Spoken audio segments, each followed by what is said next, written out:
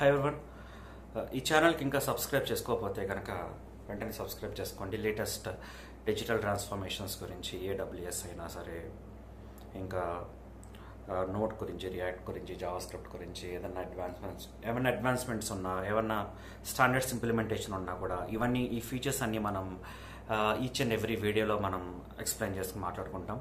నేను ఇంతకుముందు previous Amazon EC2 గురించి మాట్లాడాము. దీంట్లో మెయిన్ మెమరీ అండ్ స్టోరేజ్ ఎలా ఉంటుంది, వర్చువల్ CPU ఎలా ఉంటుంది, అసలు బిల్డింగ్ కాంట్రాక్ట్స్ మెయిన్ ఎలా ఉంటాయి, అసలు మెమరీ ఆప్టిమైజేషన్ ఎలా చేస్తారు అమెజాన్కి, ఇంకా EC2 OS ఏముంటుంది, EC2 అంటే EC2 OS ఏం సపోర్ట్ చేస్తుంది, EC2 operating system, Windows, Linux, సూస్, సెంటోస్ ఇలాంటివన్నీ సపోర్ట్ చేస్తుంది EC2 OS. సో దాని గురించి మనం మాట్లాడుకున్నాం. అండ్ ప్రాసెసర్స్ గురించి ఏమేమి ప్రాసెసర్ సపోర్ట్ చేస్తుంది అనేది మనం మాట్లాడుకోవాలి ఇప్పుడు. సో ఇప్పుడు దాకా మీరు సబ్స్క్రైబ్ చేసుకోకపోతే కానీ సబ్స్క్రైబ్ చేసుకోండి for all the latest updates.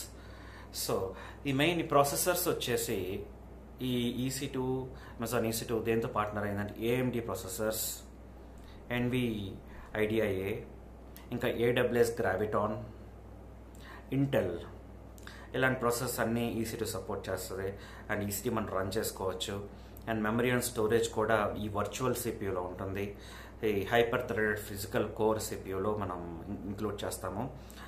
ఎలాంటి ఆపరేటింగ్ సిస్టమ్ అయినా, లైనక్స్ అయినా, విండోస్ అయినా మనం సపోర్ట్ చేస్తుంది అమెజాన్ EC2. అండ్ మెయిన్ దీంట్లో వచ్చేసి ఇన్స్టెన్స్ టైప్స్ ఏంటంటే general purpose, compute optimised, accelerated computing, storage optimised. ఈ 4 చాలా ఇంపార్టెంట్ రోల్ ప్లే చేస్తాయి ఇన్స్టెన్స్ టైప్స్లో. మెయిన్ చెప్పేది ఏంటంటే general purpose, compute optimised, memory optimised and accelerated computing. So storage optimizer కూడా that also place చాలా ఇంపార్టెంట్ రోల్ ప్లే చేస్తుంది అది. So ఇందులో చాలా డిఫరెంట్ వేరియంట్స్ ఉంటాయి CPUలో. మనకు కావాల్సిన మెమరీ ప్రకారం మనం వేరియంట్స్ ఏది కావాలంటే అది సెలెక్ట్ చేసుకోవచ్చు అండ్ మనం హ్యాండిల్ చేసుకోవచ్చు. అప్రోప్రియట్ iOSతో మనం దాన్ని హ్యాండిల్ చేసుకోవచ్చు. సో నెక్స్ట్ నేను ఈ వీడియోలో మెయిన్ ఇప్పటి నుంచి కవర్ చేయాల్సిన one of the important feature ఏంటంటే యాక్సలరేటర్స్. ఈ వర్క్లోడ్స్ ప్రకారం మనకున్న పెర్ఫార్మెన్స్ ప్రకారం అప్లికేషన్కి మనకి ఉన్న ఎలాంటివి పెర్ఫార్మెన్స్ ఆప్టిమైజ్ చేసుకోవడానికి కావాల్సిన యాక్సలరేటర్స్ ఎలాంటివి ఉంటాయంటే 2 ఉంటాయి. ఒకటి ఎలాస్టిక్ గ్రాఫిక్స్ ఉంటుంది అండ్ ఎలాస్టిక్ ఇంటర్ఫియరెన్స్ ఉంటుంది. అసలు ఇంటర్ఫియరెన్స్ అంటే ఏంటి? ఈ ఎలాస్టిక్ ఇంటర్ఫియరెన్స్ EC2లో ఏం చేస్తుంది అంటే కాస్ట్ని రెడ్యూస్ చేస్తుంది. అంటే దీనివల్ల ఇంపార్టెన్స్ ఏంటంటే 75% దాకా కాస్ట్ని రెడ్యూస్ చేస్తుంది. ఏంటంటే ఎలాస్టిక్ ఇంటర్ఫియరెన్సింగ్. సో ఈ యాక్సలరేట్ అనేది మనం వాడితే కనుక వర్క్లోడ్స్ మీద పర్ఫార్మెన్స్ పెరుగుతుంది అండ్ కాస్ట్ కూడా తగ్గటం వల్ల మనకి అడిషనల్ బెనిఫిట్స్ ఉంటాయి. కాస్ట్ అనేది చాలా ఇంపార్టెంట్ రోల్ ప్లే చేస్తుంది ఇలాంటి క్లౌడ్ కంప్యూటింగ్లో. ఎందుకంటే ఇప్పుడు చాలా ప్రాజెక్ట్స్లో అప్లికేషన్స్ వాడినప్పుడు, ఈ ఆర్కిటెక్చర్ అన్ని వాడినప్పుడు ఈ క్లౌడ్కి చాలా కాస్ట్ పెడుతుంటారు. ఎక్కడైతే మనకి ఎక్కువగా ప్రాజెక్టులో మెయిన్ కంప్యూటింగ్ దగ్గర, క్లౌడ్ కంప్యూటింగ్ దగ్గర జరుగుతూ ఉంటుంది. సో దీన్ని మనం ఎంతలా కంట్రోల్ చేసుకుని మెయింటైన్ చేసుకుంటే అప్లికేషన్స్లో మార్జిన్స్ అన్న, ప్రాఫిట్స్ అయినా చాలా ఎక్కువ ఉంటాయి. సో ఈ కాస్ట్ కంట్రోలింగ్ అనేది క్లౌడ్లో చాలా క్రూషియల్ రోల్ ప్లే చేస్తుంది. సో అలాంటప్పుడు ఈ క్యారెక్టరిస్టిక్స్ ఇంపార్టెంట్. ఇంటర్ఫియరెన్సింగ్ ఈ 75% కాస్ట్ని రెడ్యూస్ చేసుకోవడానికి హెల్ప్ అవుతుంది. కాబట్టి ఇలాంటివి మనం చూస్ చేసుకుంటూ ఉండాలి. Next purchase options Amazon EC2 ఏముంటాయంటే 3 types ఉంటాయి. ఒకటి ఆన్ డిమాండ్, రెండోది వచ్చేసి రిజర్వ్డ్ ఇన్స్టెన్సెస్, థర్డ్ వచ్చేసి spot instances. First on demand ఏంటంటే నీకు కావాల్సినప్పుడు యూజ్ చేస్తావు, లేదన్నప్పుడు ఆఫ్ చేస్తావు. అది తక్కువ ఫస్ట్ స్టేజ్. సో ఈ ప్యాకేజెస్ లాగా అనమాట. బేసిక్గా 3 ప్యాకేజెస్ లాగా ఈ EC2 ఉంటుంది. సెకండ్ రిజర్వ్డ్ ఇన్స్టెన్సెస్ అంటే నువ్వు కమిట్మెంట్ ఇస్తావు EC2కి 1 year, 2 year, 3 year అని చెప్పి ఆ 3 yearsలో మనం ఎప్పుడు కావాలంటే అప్పుడు యూజ్ చేసుకుంటాం. దానికంటూ యూజ్ చేసుకుంటూ ఆ 3 years అయిపోయిన తర్వాత మళ్ళీ కాంట్రాక్ట్ కావాలన్నా, రెన్యూవల్ కావాలన్నా మళ్ళీ దాన్ని ఎక్స్టెండ్ చేసుకుంటాం. ఆ రకంగా ఈ కమిట్మెంట్ అనేది మనం కాంట్రాక్ట్ విధానంలో చేయాలంటే దాన్ని రిజర్వ్డ్ ఇన్స్టెన్సెస్ అంటారు. నెక్స్ట్ వచ్చే స్పాట్ ఇన్స్టెన్సెస్. ఈ స్పాట్ ఇన్స్టెన్సెస్ అంటే ఏంటంటే ఫస్ట్ చాలామంది అప్లికేషన్స్కి స్ప్లంక్ వాడుతుంటారు. స్ప్లంక్లో క్వెరీస్ ఆప్టిమైజేషన్ అది చేసి స్లాక్లో పోస్ట్ చేసుకుని దాని అలర్ట్స్ ఎలా ఉన్నాయో చెక్ చేసుకోవడం, ఇలాంటివన్నీ వాడుతుంటారు. సో ఈ స్పాట్ ఇన్స్టెన్సెస్ ఏంటంటే ఫస్ట్ మానిటరింగ్ చేసుకోవడానికి, ఏదన్నా యూజర్స్ ఎక్కువ ఉన్నా, ఏమన్నా రేట్ లిమిట్ లేకపోయినా, లేకపోతే పెర్ఫార్మెన్స్ ఎక్కువ కొంతమంది క్లయింట్స్ వాడేస్తున్నా, మీకు ఏ విధమైన ఈ ప్రాజెక్ట్ సంబంధించి క్లయింట్ అలర్ట్స్ ఇష్యూస్ ఏమైనా అలర్ట్స్ విధానం కావాలంటే ఈ స్పాట్ ఇన్స్టెన్సెస్ వాడతారు. ఆల్ మానిటరింగ్, ఒక వర్క్ లోడ్స్ని యూజ్ చేసుకోవడానికి. సో దీనివల్ల ఏంటంటే 90% దాకా సేవింగ్స్ ఉంటాయి కాస్ట్లో.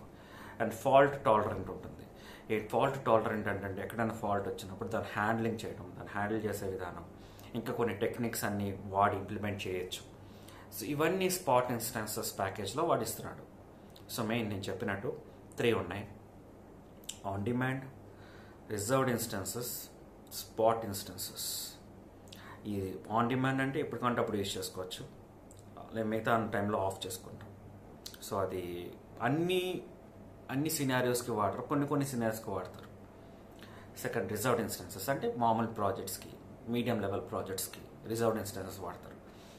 ఒక కమిట్మెంట్ ఉంటుంది, కాంట్రాక్ట్ వాడతారు, దాన్ని మళ్ళీ ఎక్స్టెండ్ చేసుకుంటారు. దానికి ప్రాజెక్ట్ బడ్జెట్ ప్రకారం, దాని రిసోర్సెస్ యూటిలైజేషన్ ప్రకారం అన్నీ ఒక లెక్కలని వేసుకుని క్యాల్కులేషన్ ప్రకారం, ఒక మెట్రిక్స్ ప్రకారం దాన్ని కాంట్రాక్ట్లు ఎక్స్టెండ్ చేసుకుంటూ కూర్చుంటారు.